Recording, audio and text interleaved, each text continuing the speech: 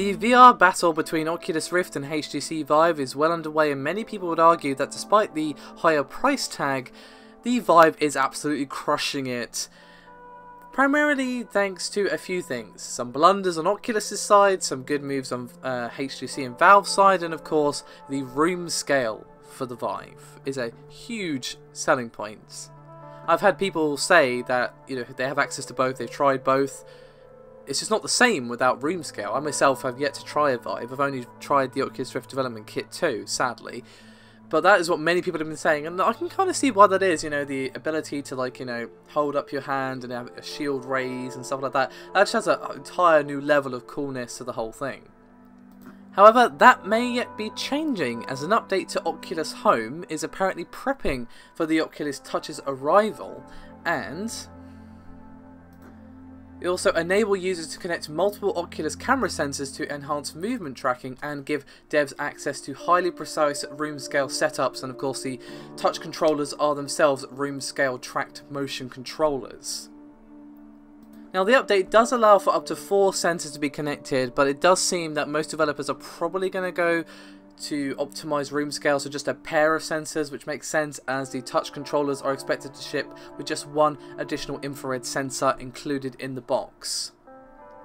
Now if you've used a Vive or had an experience of one or own one yourself, you'll probably know that the Vive setup is about 15 by 15 feet, and it seems with the Oculus Touch it's going to be 4 feet apart from each other in front of the user. So while you don't get as much of a sort of sprawling space, it's going to also decrease the setup time in theory as well. Again, haven't used either device if you count the consumer version of the Rift.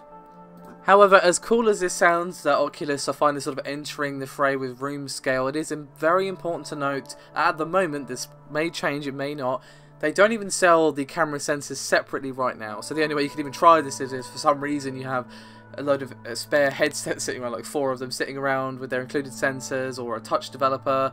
So just wait for the touch controllers, and apparently they will be happening by the end of the year, and hopefully Oculus sees sense and also sells the camera sensors separately for people who want to try room scale, or may even just include a couple with the controllers rather than just the one that you have with it or whatever. I'm sure they're planning something like this. It would be silly to not include that, because if they're going to be like, hey, you can do room scale, but you need a bunch of spare headsets sitting around because reasons, that makes no sense at all. So I think it's going to be more likely that either that you can buy some sort of bundle where you get the touch controllers with the extra sensors, or you can just buy the sensors separately, or what have you. Fingers crossed that these touch controllers do actually come out by the end of the year, because again, at the moment, you can only buy a Rift with the Xbox One controller. That's all it comes with. Of course, I'm sure you're welcome to use like a keyboard, a mouse, or whatever.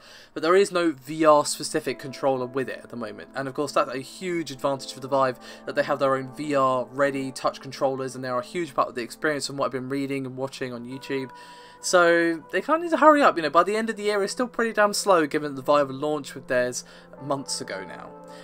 I'd love to hear your thoughts on this. I mean, would this be enough to perhaps entice you over to Oculus? I would imagine that for a lot of people, it depends on how does it compete with the Vive room scale. Is it as good? Is it as sensitive? How's the setup?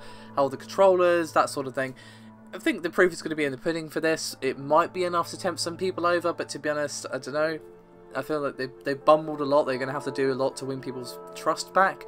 Adding room scale is definitely something to improve the Oculus Rift's sort of value proposition in comparison to the Vive. So here's fingers crossed that it works out for them, as at the moment Vive has been absolutely crushing Oculus in the virtual reality sort of conversation, I guess you could say. Thank you very much for watching though, guys. I hope you enjoyed it. As always, do like and subscribe if you haven't done so already.